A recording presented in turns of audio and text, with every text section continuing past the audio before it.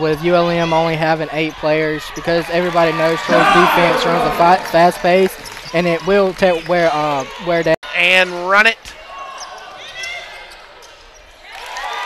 There's a repeat of the last possession as that 3 misses.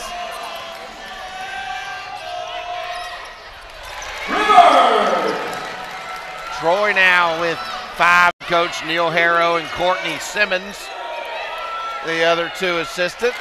And there's a 3 from the wing, Tia Johnson, and that Troy run. Bottom of the league, you can't sleep on them. As you can see, they're staying right there with Troy. They're getting their 3-pointer shots, and they're doing what. Rebound, and she's sprinting up the floor.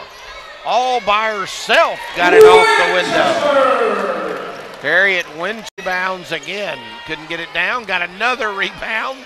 Unbelievable effort by Japonica earlier in the game. And is now back in for her second stint. Nice move to the bucket by Winchester.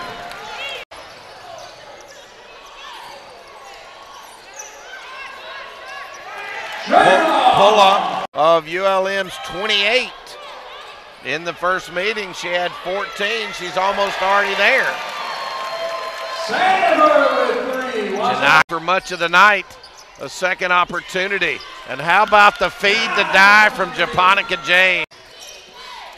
Dye with an elbow, 17-footer, rattles in for Troy as well. She has the basketball. Kate Rogers up and in, the transfer from Ole Miss. ULM with a basketball. Here comes Means. What a block.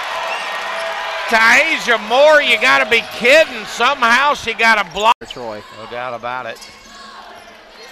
Off a ball screen. Jasmine Robinson drops it in. Foot was on the line.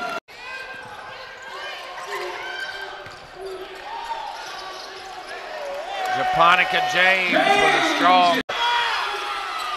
Troy staying on the glass, and Kayla Robinson is the 1-3 opportunity, but yet another offensive rebound and 2 more second chance points. Amber Rivers, Brooks. Great feed from Robinson to Robinson. Jasmine Robinson to Kayla. Troy helps them a lot in a hurry. Troy taking their time. Rivers jumper good, a 3, and that'll